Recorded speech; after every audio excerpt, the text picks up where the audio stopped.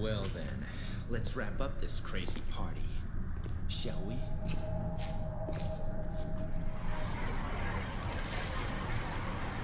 Gotta clean up the mess Father left behind.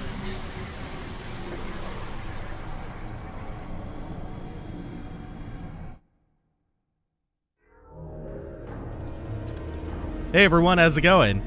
Welcome back to Let's Play Devil May Cry 3, mission number 18, Invading Hell. Mission 18 begins with one of my favorite combat sequences in the game.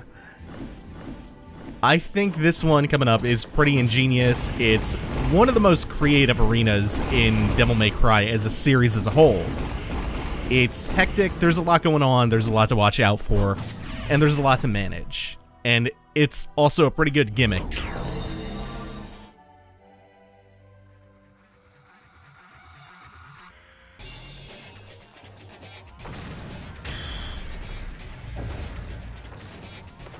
Yes, the arena that I'm referring to is the chessboard encounter. We have all of our damn chess pieces that we encountered so far, along with a king and a queen to round things out. My only gripe, as you can see right now, while they're all dark and grayed out, is that the pieces can become inactive at random, making them invulnerable. And your hits tend to clang right off them. Just glance off. It can be annoying at best. When they go inactive at inopportune times, it can really halt your momentum. Aside from that, though, like I said, I think this is kind of an ingenious arena. They went through a lot of trouble to make each chess piece behave similarly to their actual counterparts, too. Like the pawns, for instance, you saw one of them make it to the other end of the board and get promoted to, they usually get promoted to rooks. I think that one turned into a rook. On higher difficulties, I think they can actually turn into queens, which is also, I think, the highest promotion that pawn can get in actual chess.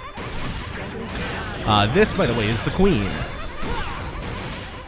Even the movements of each piece are also like rough approximations of how their real-world counterparts can move. The queen, you can see, rotates towards Dante, locks on, and there we go, got it out of the way. She can move any number of spaces in a straight line towards him, and it's telegraphed by that purple line that was on the ground before, when she's coming at you to give you a big hug.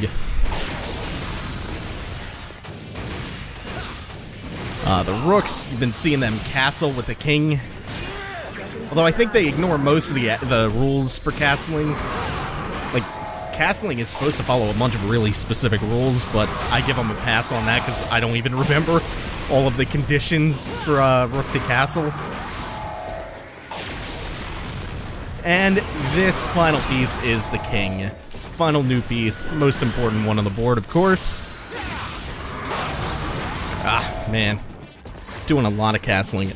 If I take out all the rooks, that will become less of a problem, but I'll probably spend more time going around taking all the rooks out anyway.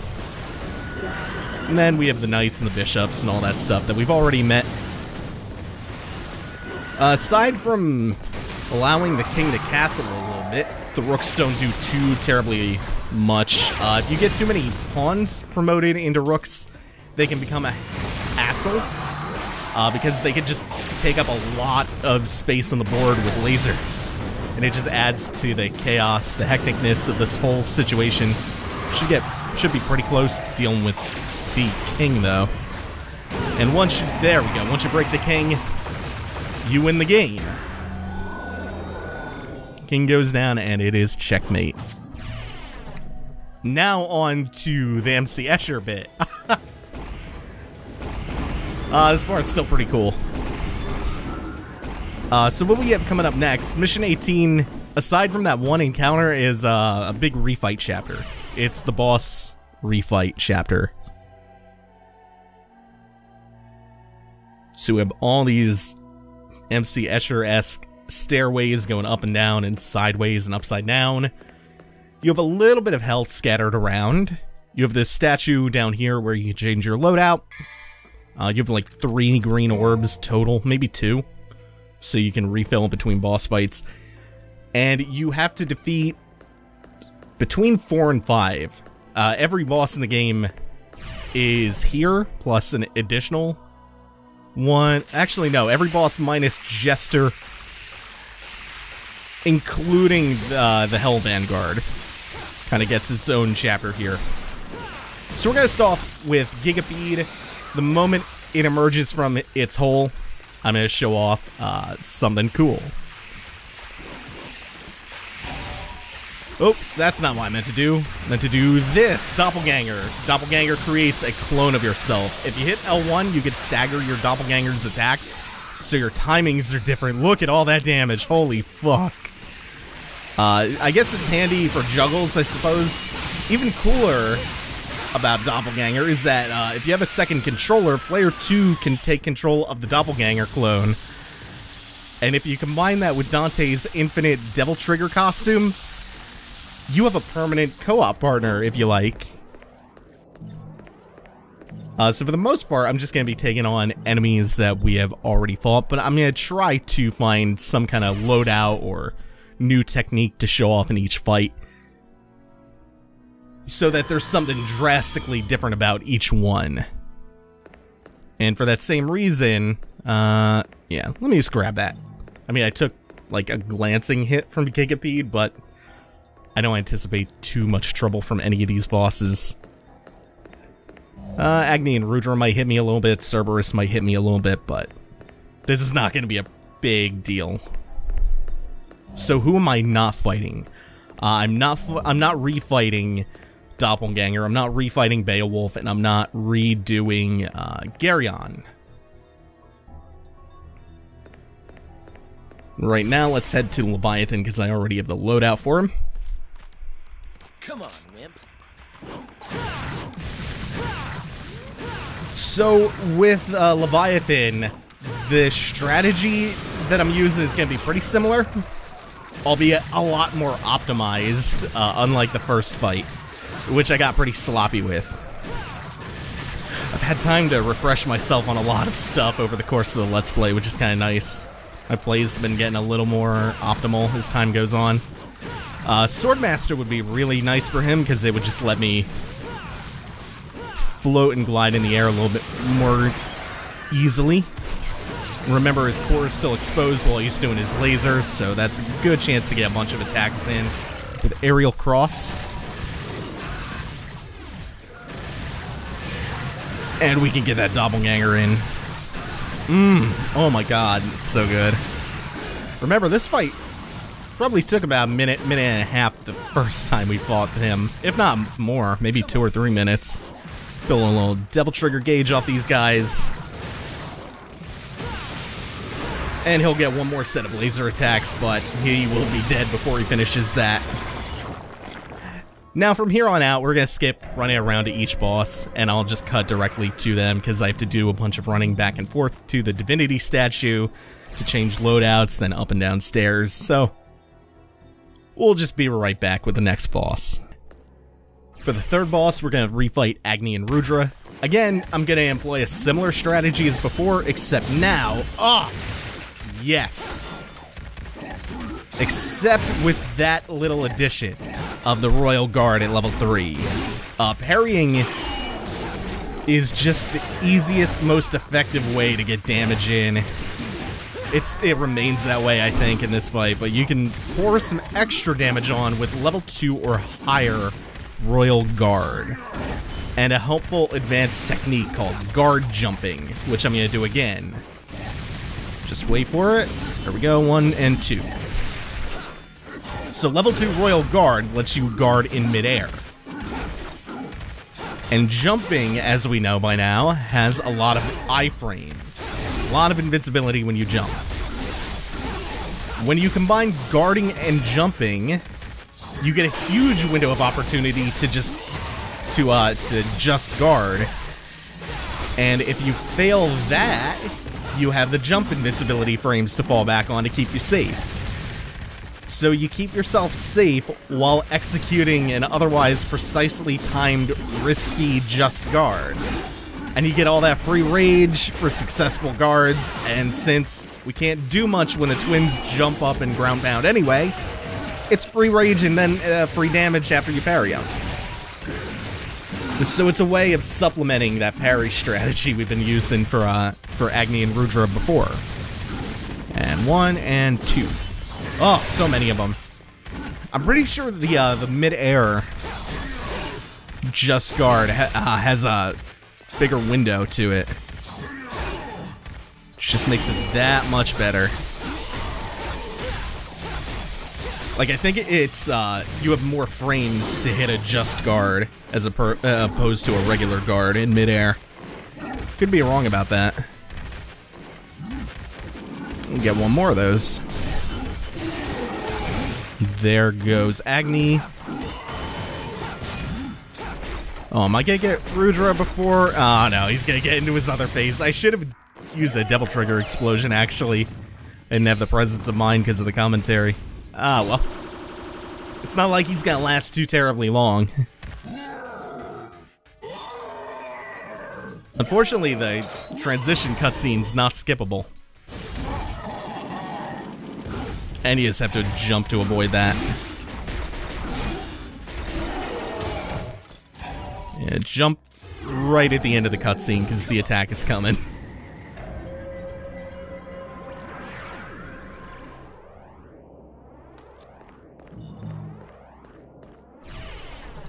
Next up, we have Cerberus, the game's first gatekeeper. Now that we have some toys to play with, let's ruin him. First off, we got Agni and Rudra still, because that part's obvious. Fire weapon, ice boss. We're keeping our shotgun, because that proves a really effective way of removing his ice armor, and it can keep us floating in midair.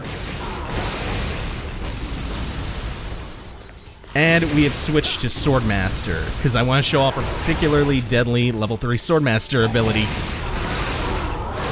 So that is called Twister. It crazy combos here into something called Tempest. If you do it right, you can do something called Ultimate Tempest, which is devastating. It extends the length of the Tempest ability, which means more damage, more ticks of the fire. So when you start mashing the style button for the crazy combo, you'll see a little white flash, and then Dante will go into the air and start spinning. If you stop mashing style and start hitting attack at the exact right moment, that's what extends the Tempest and makes it Ultimate Tempest. It's kind of hard to do. I don't think I quite pulled it off correctly. Come on, Wimp. Come on, Wimp. Come on, Wimp. But it's pretty devastating, especially for fire vulnerable bosses with 3 spots that can get hit at the same time.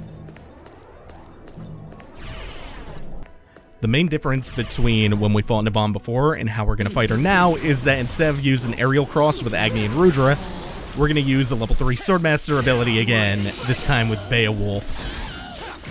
That is called a Real Impact. It's a giant charged uppercut that depletes her shield right away. And if you time it correctly, she does not even get to spin.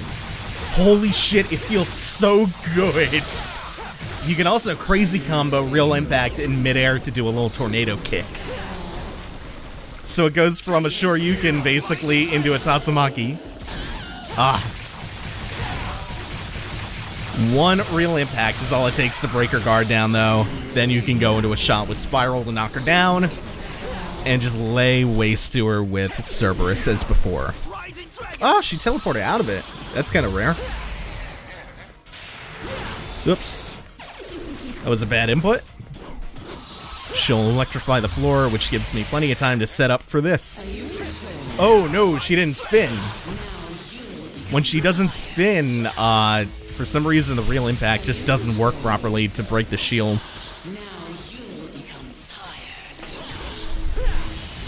That's not too bad. Like, Cerberus is really good against her, even aside from the utility of Real Impact. Straight is good against her. Killer Bee is really good against the shield. Helps you get across the room faster when she switches sides. So much utility to have in Beowulf here. Even though it's a weapon that she's not technically weak to, it's still really good against her.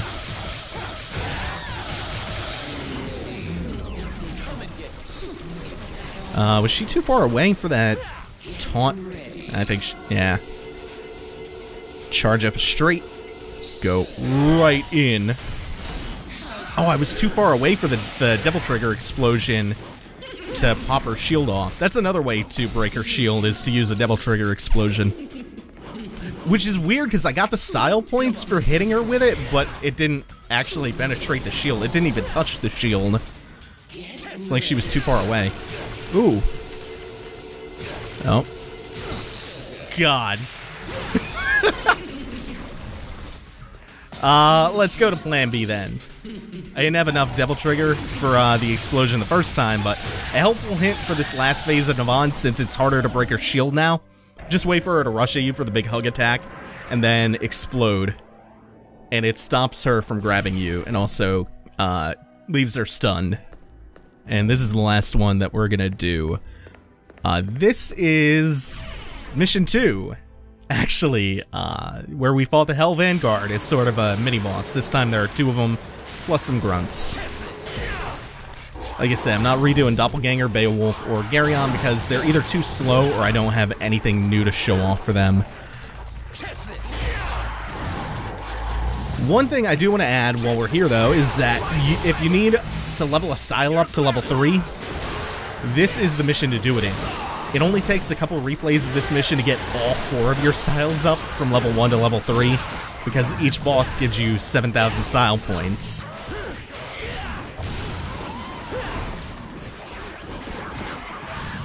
So this one, this is just a good chance to freestyle it and go to town before heading into the last 2 boss fights, and to enjoy some things like the amazing feel of real impact when you get a chance to land it.